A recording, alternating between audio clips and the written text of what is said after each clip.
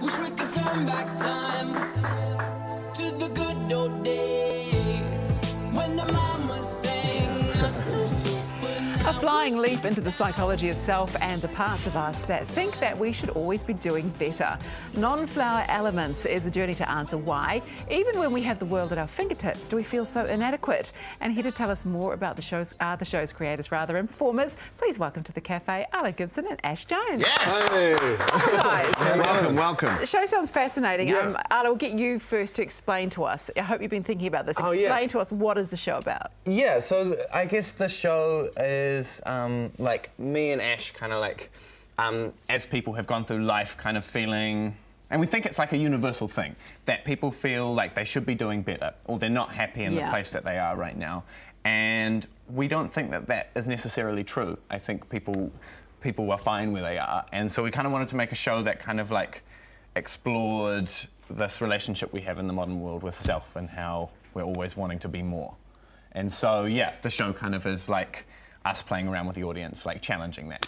Oh, nice. Yeah. Okay. No, that sounds good because it's an important issue, and I think you're right. We do always have that inadequacy. don't we, you know? Compare ourselves to others and everything. Yeah, and I mean, like, I think, you know, social media has a big part to play where we're constantly seeing the best sides of everyone, or like the side that they want to present, but it's not necessarily the whole picture for everyone. Yeah. Okay, so I guess a part of it is dealing with mental health issues. So how on earth did you come up with it? Was it, Ash, based on the fact that you guys were going through the same sorts of issues? Yeah, definitely. I mean, we've always worked, when we make stuff, we want to kind of strip back ourselves and show a sort of truth. Like, that's what I'm most interested in with art.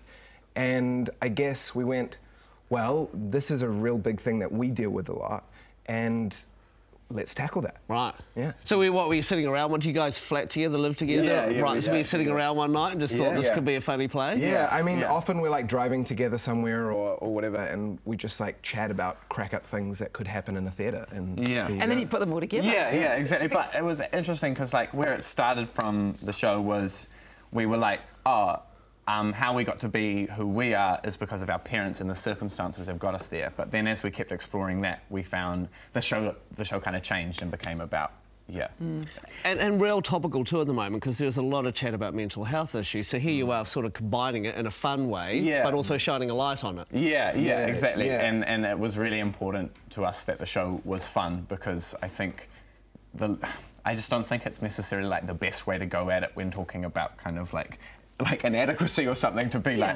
we're inadequate and that sucks. That's the way we deal with things, isn't it? As a human race, we laugh at things, especially when things are really dire. We can actually make really bad jokes about things because that's how we get through. Yeah, and you can go deeper if you have a sort of lighter look at it. So dance, clowning, games as well, apparently. Yes. It sounds quite intriguing. Yeah. And a live band. Yes, there is a live band. We've got like a three-piece band that is awesome. So where did you find the live band? Well, they're also all of our flatmates.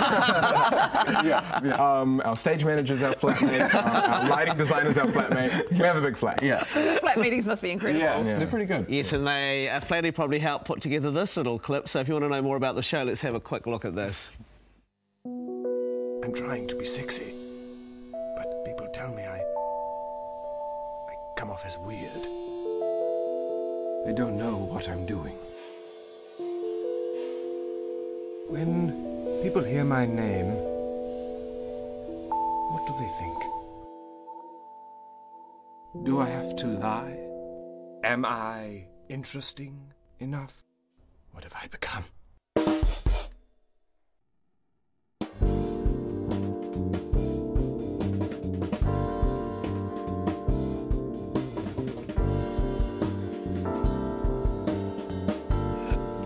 There's a whole lot of sex going on right there. That is quite sexy. That was actually filmed at your flat as well.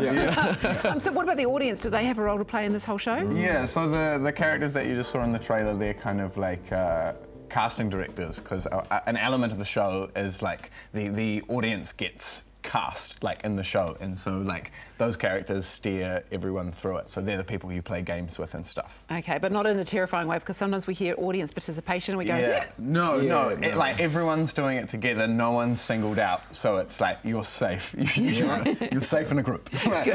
And Ash, what do you want people to take away from this? When they come, they'll have a good time, no doubt, but what do you want them to take away from this experience? I want them to just feel like A, they're not alone, and B, they're enough. Okay, good. Wow, that's nice. really succinct. I like that. Sounds fascinating. Love the sexy characters too. Thank you. There's apparently a bit of nudity in it too. Oh yeah. Oh yeah. Surprise. I'll go just for that. Yeah. Thank you so much, guys. It's been an absolute Thank you pleasure. very much. Non-Flower Elements is playing now through to Saturday at the Basement Theatre. For tickets, you can head to their website or call iTicket. Yes, thank you very much, guys.